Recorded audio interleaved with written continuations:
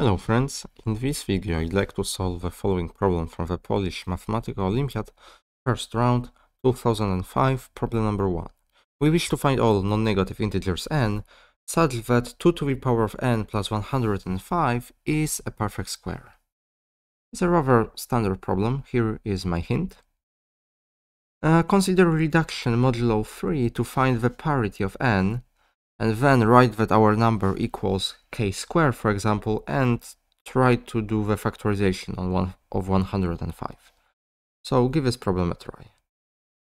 Alright, so let's see. Let's consider 2 to the power of n plus 105.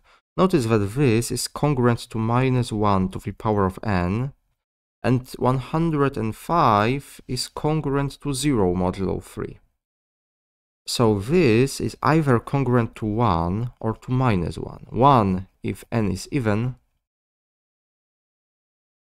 and minus 1 if n is odd. And we are talking about, of course, reduction modulo 3. But notice that minus 1 is a quadratic non-residue.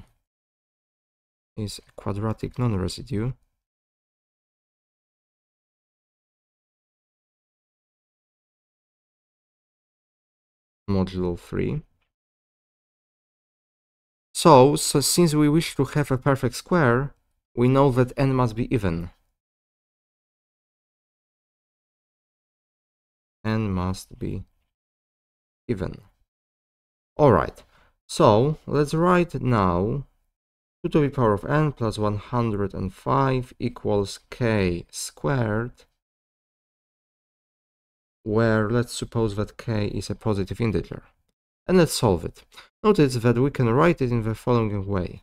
105, or maybe even, let's put it let's write it like that.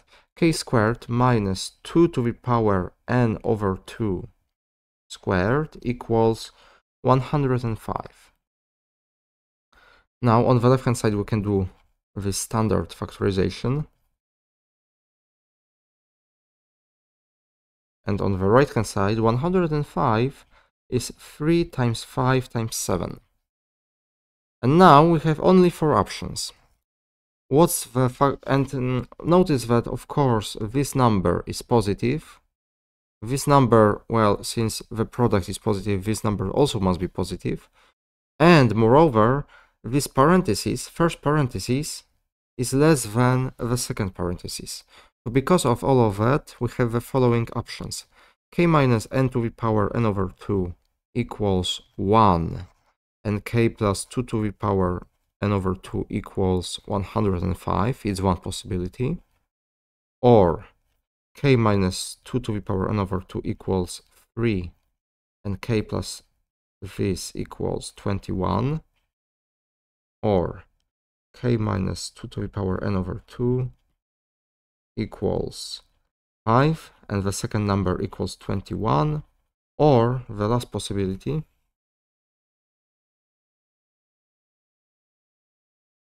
I wish to fit it in one line, so I will make it slightly smaller. Or the last possibility is that k minus 2 to the power n over 2 equals 7, and k plus 2 to the power n over 2 equals, if this is 7, equals 15. Alright, and now let's solve all of these equations. After subtracting, so first,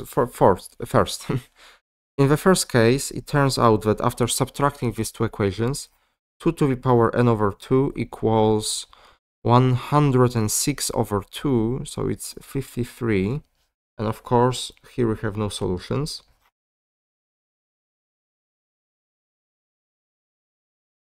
In the second case, if we subtract, we will have 21 minus 3. 21 minus 3 is 18. Sorry, I made a mistake. Not 21, sorry about that, but 35.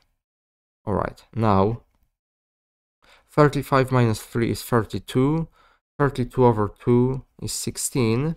So in this case, we get n equals n over 2 equals 4, so n equals 8.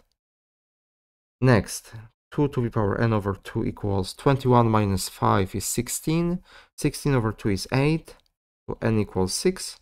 Or the last case, 2 to the power n over 2 equals 8. Sorry, not 8, but 4. So n equals 4. And in every case, of course, we can find k as well. So in the first case, if n equals 8, then k equals 3 plus 16, it's 19. In the second case, if n equals 6, so we have 8, so k equals 13. And in the last case, if n equals 4, then we have 11, I believe. If I'm not mistaken, let me check that. 7 plus 4 is 11, yes. Yes, everything is all right, I believe. Yes, it is. So all in all, we have exactly 3 solutions. N is either 4, 6, or 8.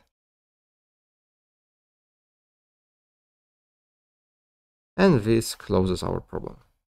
So thank you very much for watching. I will see you next time. Goodbye.